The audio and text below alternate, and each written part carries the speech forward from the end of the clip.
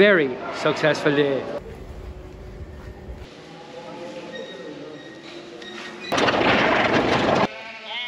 Trade is good. Let's have a look. Welcome to Sheep School. We're gathering sheep today. We've sale day on in 2 days time. We're selling some sheep in our main sale. This is my main payday for the year. So we're heading to Roscommon. We've 70 sheep to pick out of this batch. We've 10 ewe lambs and 5 rams. Gonna go through these now, get them picked out. Couple of wet days coming. Think I'm gonna run them into the shed. That's what we're doing here this evening. So we have to get them across the road. Bit of help lined up. We'll get to it. We're just picking through these. I've alerts set up on my EID reader. On paper, I'm picking the best sheep out. So do that on the computer. Set an alert. You'll see it by scanning sheep here. So there's one there, sell. That's definitely sell. Another one, sell. Lovely. So I have to get 70 of these picked out. So we'll rattle through them here. So traits I use to pick my sheep for retaining include survivability, or will to live, I like to call it. Ability to rear 2 lambs consistently every year. Now we're just averting here. So you'll see me alert. Keep is going out this way and sale hoggets are in this side. Mammy's after ringing. Dinner's ready. Better let them get back home now. Thanks for helping me, boys. Okay. These are great boys. Donica is 5. Oisin is 2. What age are you? 7. 7, are you sure? You don't sound that sure. 7. Yeah, very good. Well, thanks for your help, boys. These are great boys. Don't forget, every school day is a sheep day. That's the boy. What are you saying? Dad. That's that boy. What have you to say for yourself? If you want to be farmer, you have to be poor. Well, hopefully I'll not be poor after this, selling 70 hoggets. We'll see. We'll hope the trade is good. Now, I need 70. So I need 56 in this. Just going to go back through this batch of keepers and we'll pick out maybe another 15 or 20 or so, just to have a few in reserve. Can't really bring anything with a sore foot, but don't see anything with a sore foot at the minute. So yeah, we'll go through these, we'll pick out anything that's just not overly happy with the look of them. The alerts I set up was purely down to performance and some breeding. I would have looked quite a bit at the back breeding and rams and all the rest. And quite a marked difference in the stock, and that's purely on performance and figures. So that's without any visual looks at all. So you'll see these are much nicer, tidier sheep. So I'm just going to pick out the lesser, maybe 10 or 15, and add them into this, and it should improve the sheep that I'm keeping that little bit more. Come on.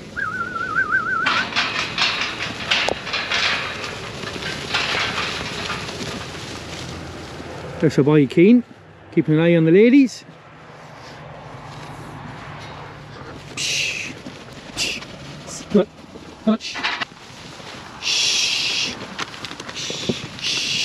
Now we've got our keepers back in here.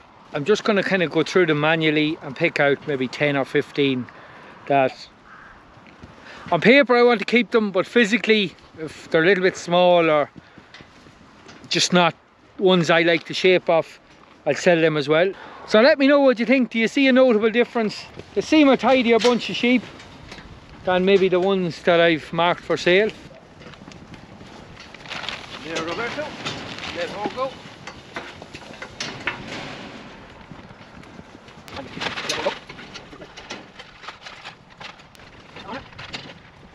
And this is what we picked out. Not that there's anything wrong with them. They're some of the lesser sheep from the batch of keepers, so they'll make up the balance of the ones we want to sell. It's a lovely little sheep there, starting to wonder why I pulled her out, but there we go, she's going for sale. So she'll make up the numbers. Oh, and I had some comments about the wool here. Why is the wool lying here? The simple answer is nobody wants it. It's a total waste of my time delivering this wool anywhere because it's so far away.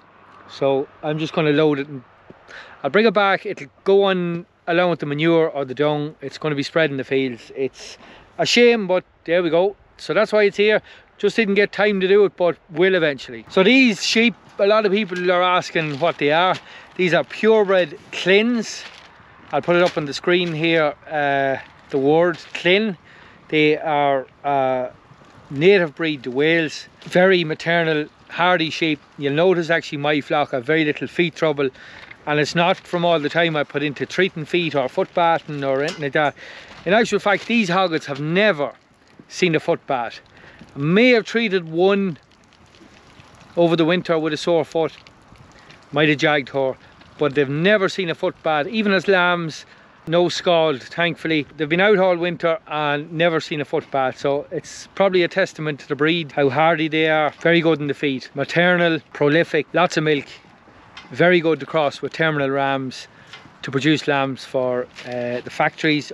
So I'm running them as purebreds, so that means that I'm producing these hoggets, these purebred hoggets, which I sell in our sales, and a little bit of a premium for them. It's working for me because there's not very much work with these, from weaning to sale time. Few fluke doses over the winter, shear them in May, June, and that is about it. That's all the work I have to do with these hoggets. So look, you'll not double your money on them, but look, you'll do fairly well. So quiet breed as well. They're quite a docile breed, quite easy to manage. That's kind of why I started at them. I hadn't much in the line of handling facilities 8 years ago, so just suited me. Nice, quiet, cheap as well. But yeah, designed probably for outdoor lambing, the lamb away themselves, so suit a lot of, you see some of the bigger flocks, especially in the UK. Quite a few big flocks here in Ireland of 500 plus running purebred clins. They suit big numbers where you haven't much time for pampering sheep. I certainly don't pamper them too much. I'm going to get these home. The easiest thing is I'm going to get these home to the shed.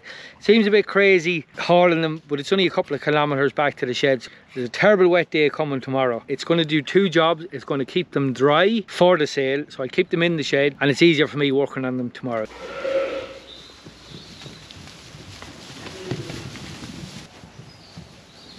What we have to do now is match these up.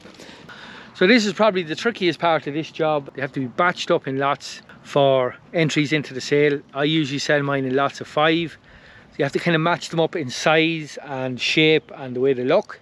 So they always sell a little bit better when you have them batched up, almost like peas in a pod. Nice uniform sheep. So a little bit of work in that, batching them out. Now we've our lots of 5 picked out. 70 sheep, 14 lots of 5. Quite a bit of sorting out. You'll see it there in the video.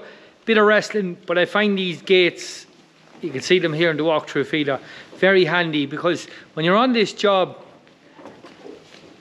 you can't really do it in a race with a diverter. It just doesn't work. You need to physically see the sheep to match them up. It's the only way I can do it. But here we are. So we have our first lot in.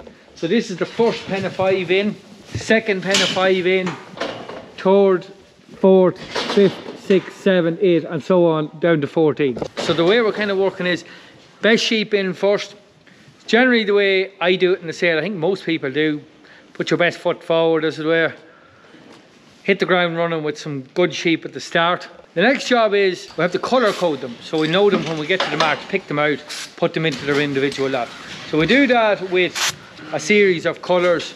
Start with the brighter colours and work our way down to the darker colours.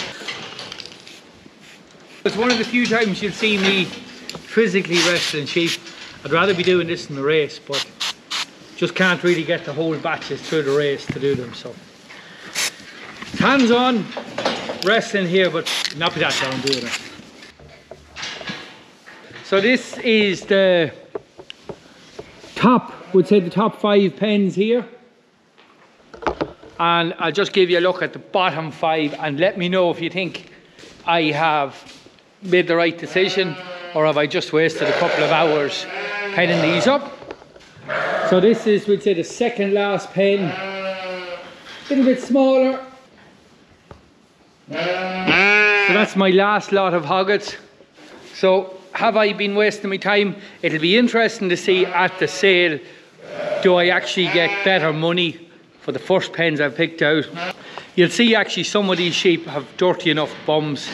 Now that was down to the rumen fluke. You might have seen that in the last video where we had rumen fluke. Totally unexpected. Rumen fluke can be a tricky one, but a particularly wet summer probably brought that on. Left them a little bit dirty. No worms at all, according to the fecal egg count.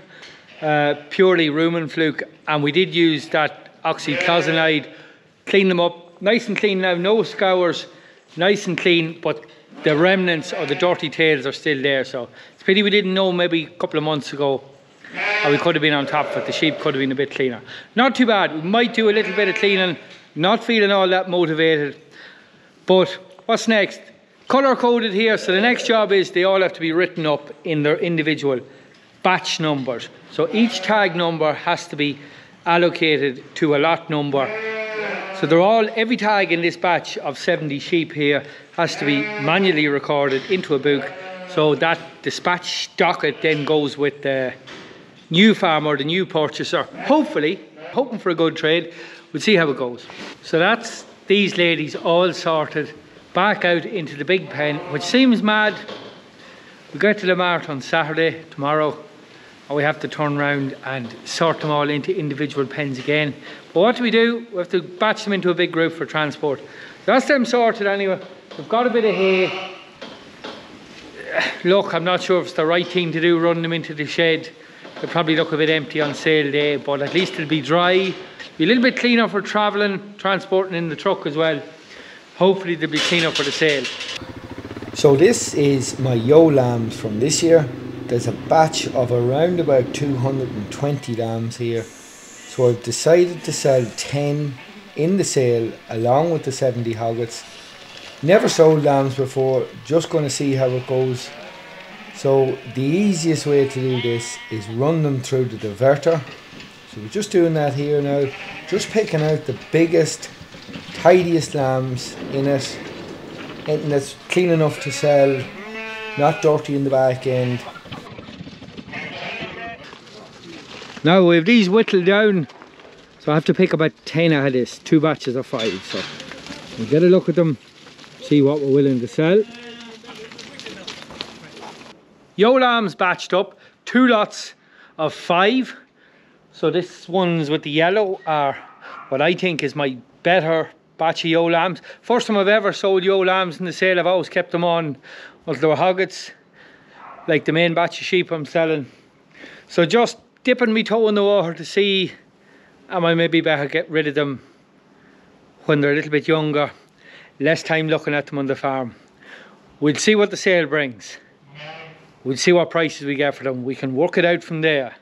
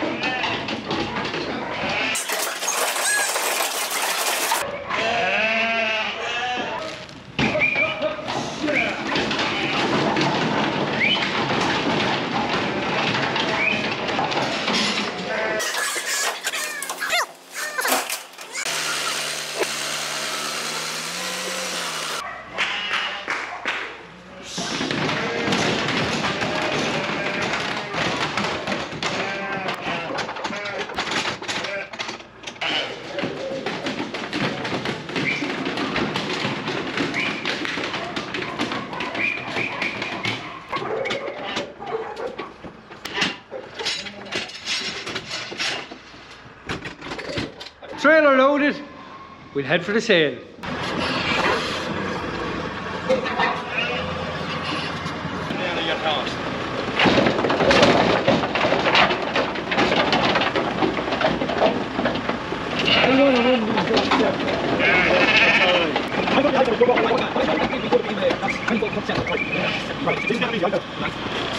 Come again. Yeah, I go on in front of these.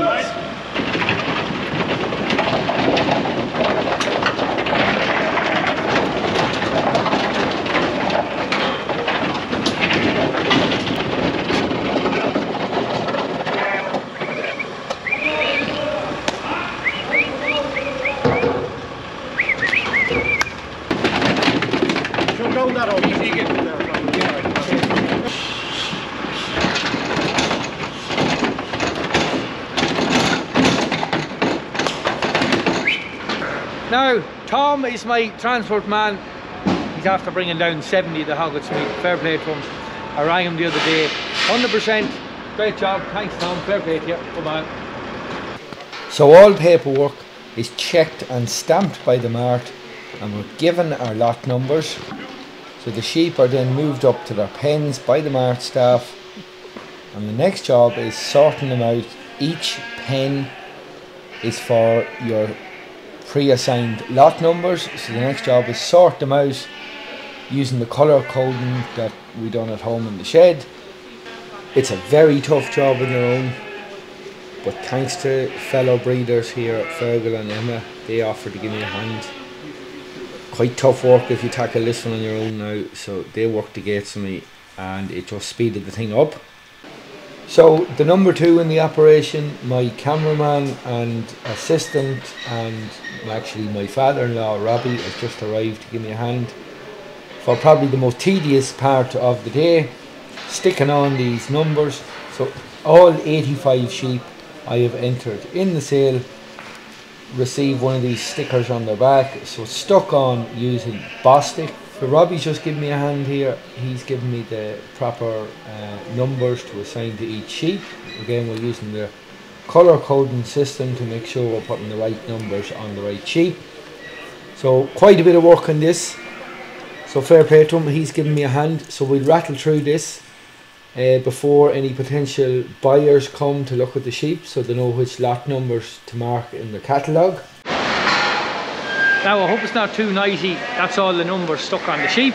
Tedious job, quite sticky. You'll see I had the gloves on for that job, the latex gloves. It's very sticky with that Bostik. But that's all my sheep numbered, so they're all in lots with a number on their back, so that's handy for the mart start pulling them out for the sale. So part of the sale is a show where we show off our rams. So each breeder picks their best ram from their pen. Today they're judged by George Caldwell, who's a prominent breeder from Northern Ireland. So he's just checking some teeth here. All sheep are physically inspected. Legs and feet also particular importance, because these sheep, these rams in particular, will be for breeding, producing breeding females, so they must be structurally correct above all else. So it's quite a nice class this to rank at least in the top 3. It lays down a marker for potential buyers that your stock are of pretty good quality. So I've never had any success in a show at a sale before. Could this be the lucky day? So one last look at the front. Not an enviable job. I've done it in the past. It can be tricky and everybody has a different opinion on what's really good sheep. But on this particular day, the judge's opinion matters. So here I am extremely proud to have won first place with my hogget ram. It's nice to receive recognition from fellow breeders here. A very proud moment. It's the first time I've ever won in a sale show. Proud moment, very happy man here. My fellow breeders here head back to their pens, so the next job is for me to head up and get a few photographs taken.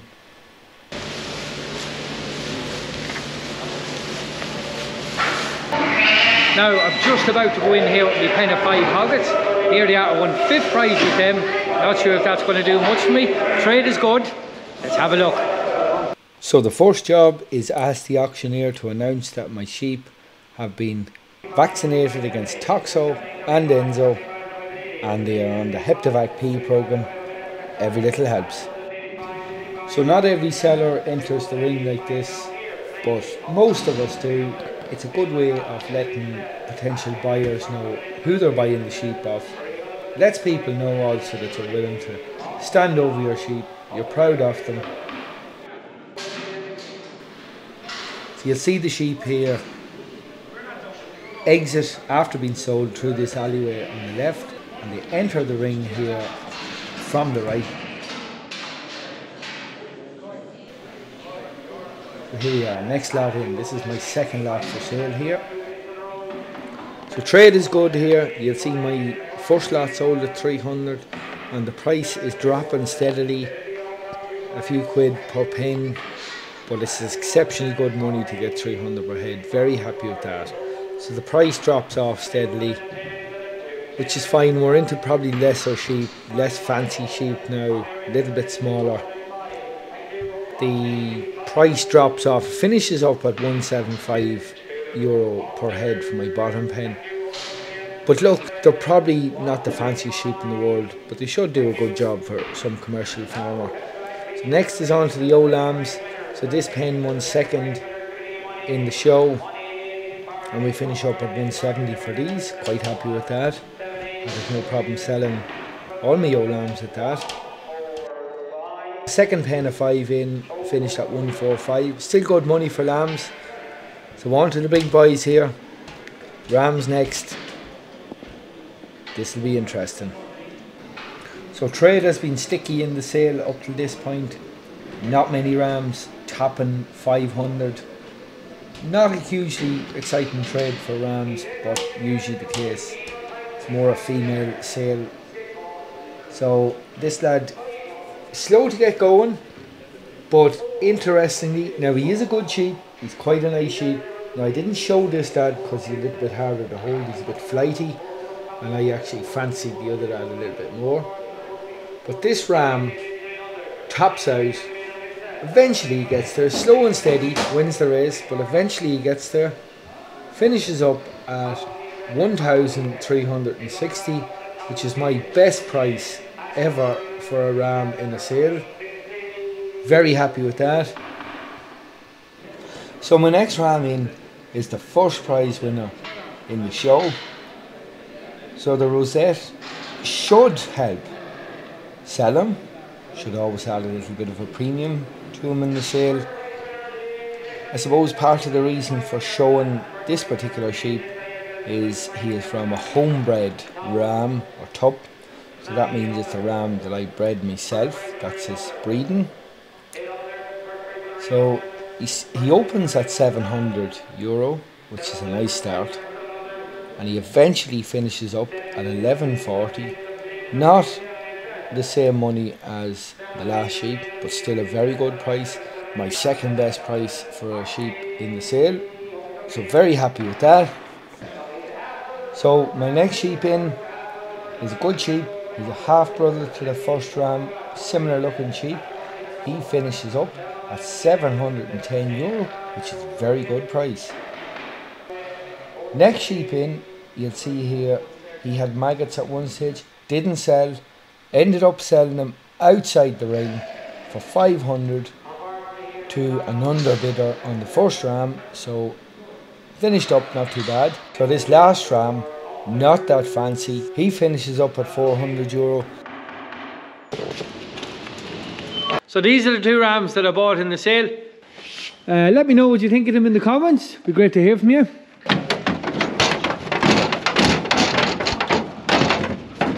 So, payday at last.